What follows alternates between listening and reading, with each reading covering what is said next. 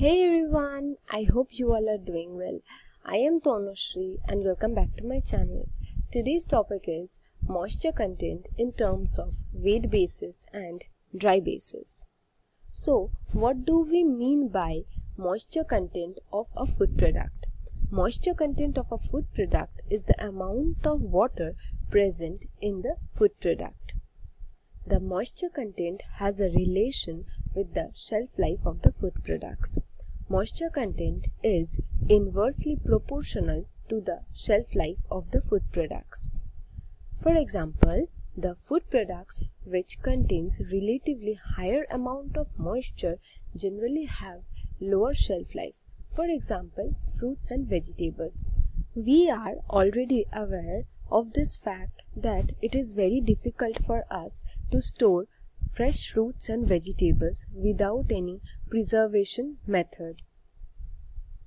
The food products which contains lower amount of moisture have a higher shelf life. For example, cereals and pulses. Generally, higher amount of moisture content of the food products help the microorganisms to grow easily and spoil or degrade the food products. Hence, it reduces the shelf life of the food products. Here, I would like to add a point that the shelf life is not totally dependent on the moisture content of the food product. It also depends on various other factors such as temperature and etc. So, the moisture content of a food product can be calculated in terms of wet basis and dry basis. Wet basis. Moisture content when calculated in terms of wet basis, it can be defined as the mass of water present in the food sample per unit mass of the food sample. So, the formula is like moisture content on wet basis is equals to mass of water in the food sample divided by mass of food sample. So, we can also write it in this form as MCWB is equals to MW by MP. So, MW represents mass of water whereas MP represents the mass of the sample, that is the food product. Dry basis.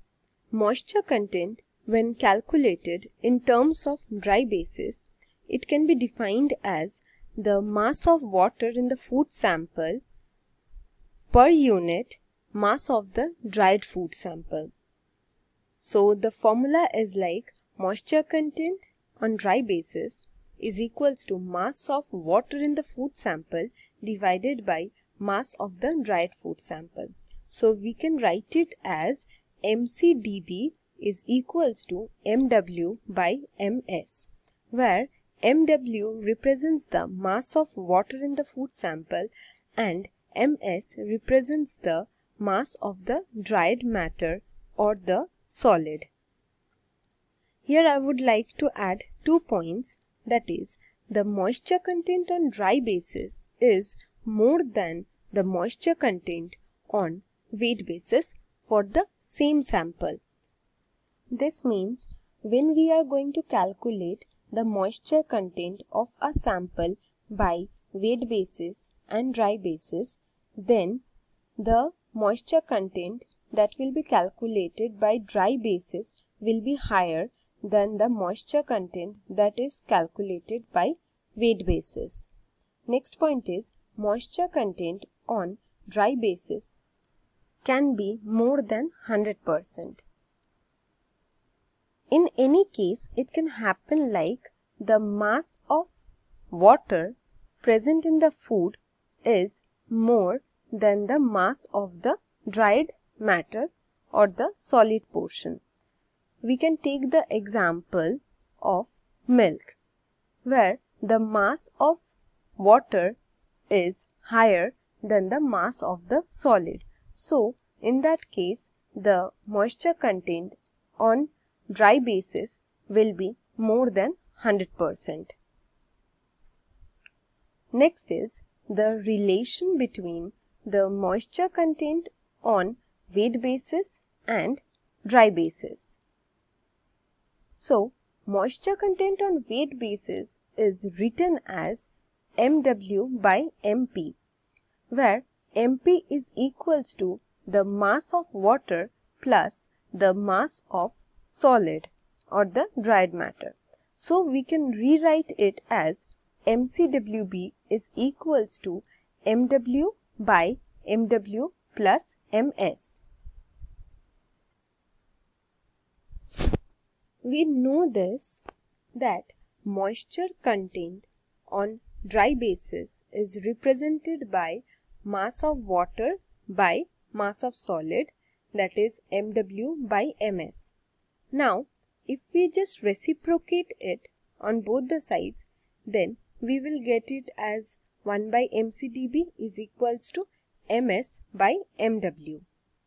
Then, if we add 1 on both the sides, then we will get it like 1 plus mcdB by mcdB is equals to ms plus mW by mW.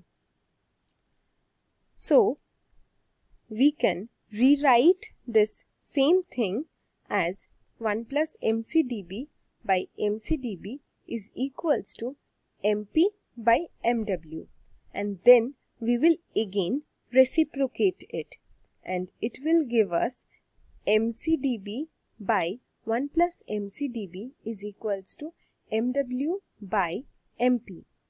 So, this mW by mp is the formula for mcWb. So, we will replace this mW by mp with mcWb.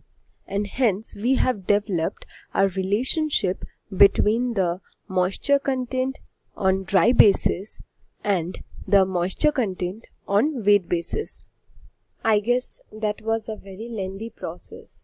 So, we can simply do it by another method. And that is, we can divide this numerator and the denominator by the mass of solid. So, after dividing the numerator and the denominator with the mass of solid, we will get the same result that we have got previously. So, this was quite simple, I guess. But the previous method will be beneficial if a question comes in your exam where you have to develop the relationship between the moisture content on wet basis and the moisture content on dry basis, and the marks or the points allotted is more than 1. So there you can do that one and gain the marks. So the formula to convert from dry basis to wet basis or from wet basis to dry basis is, when the dry basis is given to us, we can apply this formula, that is mcWb is equals to mcdB by 1 plus mcdB, or when the wet basis is given to us, we can apply this formula, that is mcdB is equals to mcWb by 1 minus mcWb. I developed this equation from this equation only, that is I cross multiplied this equation and hence the result was this equation. I want to give one suggestion, that you don't need to remember both these formulas, just go for one and you can find out any one among this. Like if the dV is given, you can easily find out the wet basis, and if the wet basis is given, then you can find the dry basis. Note: generally the moisture content is given in percentage, and we also need to give the answer in percentage form.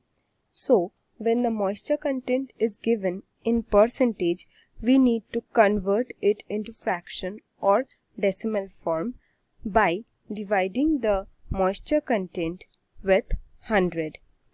And when we are writing the answer, we should change the moisture content to the percentage form by multiplying the moisture content or the result that we got with 100. Thank you so much for watching this video. I hope you all liked this video. If you liked this video, please hit the like button, share, comment, and don't forget to subscribe. Thank you.